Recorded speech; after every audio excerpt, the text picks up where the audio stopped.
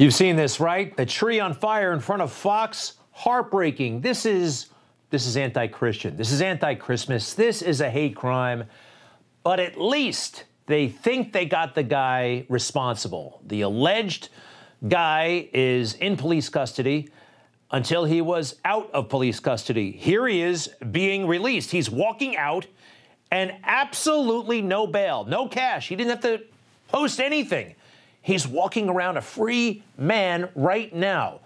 Here are the charges against him. Nothing, okay? 6 misdemeanor charges. No felony charge. Even though allegedly he destroyed $500,000 worth of stuff, he was granted supervised release without bail. This is America, huh? Post George Floyd. Do anything to stop mass incarceration. So Mr. Tamanaha was interviewed just after his get out of jail little walk. Where are you going to go now, sir? I'm going home. You got a cigarette? I don't smoke. Anybody got a cigarette? What about the tree, sir? Why I didn't do it. And he walks off alone. By the way, part of that supervised bail, huh? No fire, no cigarettes, no matches. I think that's very, very reasonable.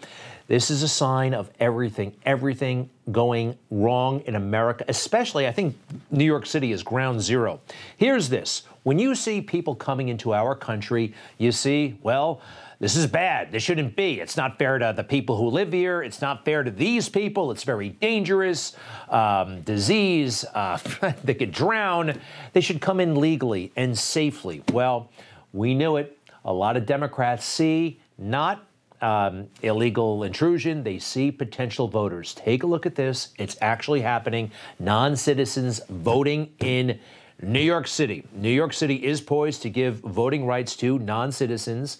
It's happening as we speak. They're ratifying it downtown. Take a look. Here are the details. It will allow some 800,000 non-citizens eligibility to vote. It will take effect January 1st. Now, they will only at first be allowed to vote in local races like New York City mayor. Hey, that is a big job. It's actually happening. So they're letting criminals go free. They are saying foreigners can vote. This is what happens when you start to destroy American democracy, and here's a sign of it. The Thomas Jefferson statue, you heard about this too. Thomas Jefferson statue in City Hall, they said they would take it out, and they are taking it out. It's actually already gone.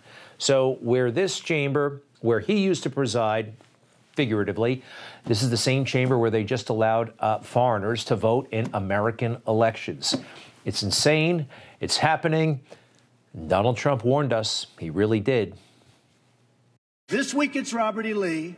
I noticed that Stonewall Jackson's coming down. I wonder, is it George Washington next week? And is it Thomas Jefferson the week after? You know, you really do have to ask yourself, where does it stop? George Washington was a slave owner.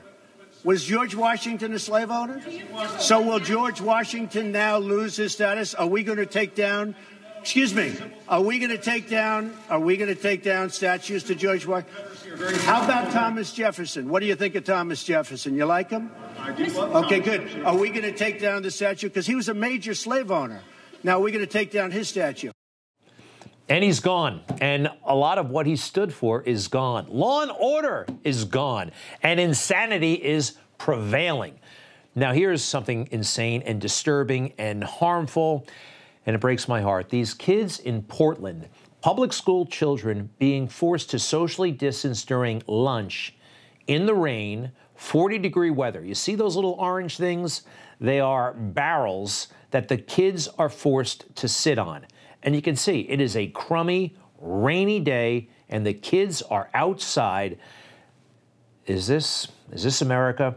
Well, this is also America. Nancy Pelosi dining with her friends, maskless, as the kids are forced under a bridge, socially distanced. I mean, this is not America. This is... The thing is, I don't know if an election can fix this. I don't know if an election can I mean, it can help. Can an election fix this?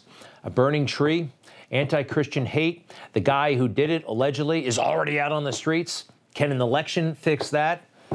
It can help.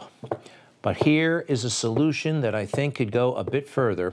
We had Eric Metaxas on the show earlier this week, and whatever your religion, if you are Christian, Judeo-Christian values are so important to this country, but he said something that has stuck with me ever since. If they really celebrated Christmas, if they really, really believed the insane idea that God sent his son to this world, et cetera, et cetera. So if they really believed that and lived it out, it would be no contest. People who say they're Christians, what they really mean is, I'm not a Jew, I'm not an atheist, I'm not a Muslim, I guess I'm a Christian. They really act in a secular way. And so it's up to us who claim to believe this to decide, do I really believe this? Did it really happen? If it did happen, if this is true, if this story is more than a fairy tale, it is the most amazing story in the history of the world. Some people have called it the greatest story ever told. If people who call themselves Christians, I'm not talking about Gentiles, I'm talking about Christians, actually believed this and lived it out as though it were true, because it is, it would be a totally different ballgame. It's easy for us to attack the left. The left doesn't really have to do anything except, it's kind of like Lucy with the football. You don't have to kick the football. You can't blame Lucy. I like this. I like this a lot.